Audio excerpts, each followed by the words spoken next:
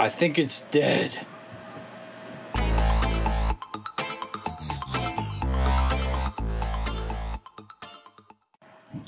Hey everyone, how's it going? So yeah, this is a battery pack for one of my UPSs. It's sitting down there right now because normally it's mounted vertically, just like this one is right here. This one's for my deep freeze. This one runs all my server stuff. So I have these set to do an auto test for the battery capacity every 2 weeks.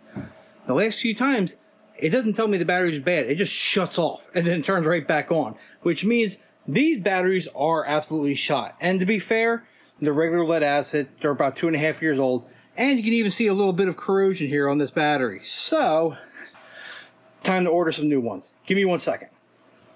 And here's the replacements. We are changing these out. These are 12 volt, 5 amp hour lead acid, sealed lead acid batteries with these Amazon special, whatever, HRBEENERGY 12.8 volt, 6 amp hour lithium iron phosphate battery. So technically it's more 1 amp hour, but I think it's going to be about the equivalency.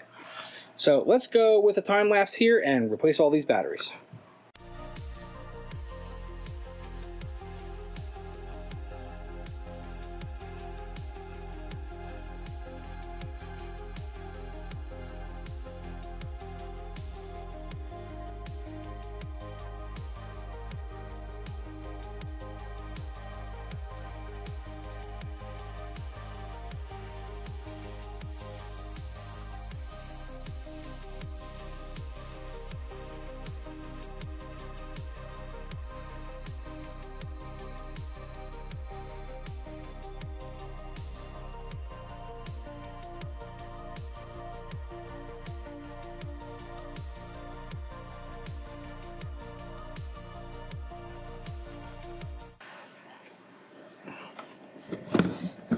Oh yeah, that pack is definitely 30% lighter than it was before.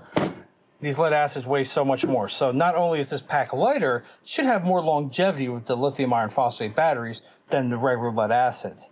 Let's go ahead and blow the dust out of the cover and the unit itself first, because you can see, yeah, it's kind of dusty after sitting there vertical for a few years. So let's blow it out before we put it back together.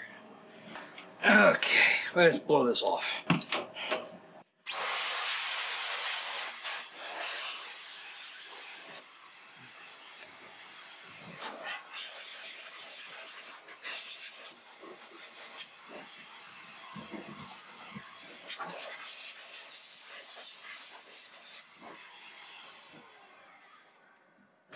Okay, let's physically put the battery pack in.